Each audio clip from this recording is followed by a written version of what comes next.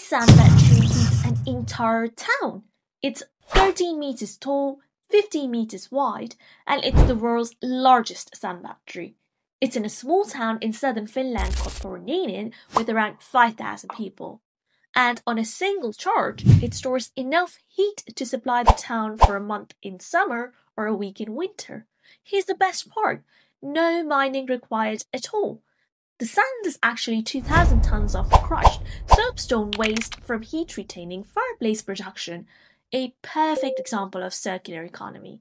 This sand battery takes excess solar and wind energy and heats the sand to 400 degrees Celsius. The battery itself is built from steel, insulation, then steel again, designed to lock the heat inside.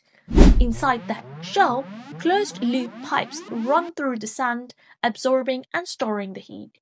When the town needs energy, cool air is pushed through those pipes, picking up the stored heat and turning it into hot water, steam, or hot air for heating. And because sand holds heat so well, that energy can last for months, which is why this town now uses 60% less woodchip combustion, saving 14 hectares of forest every year. All of that just from sand.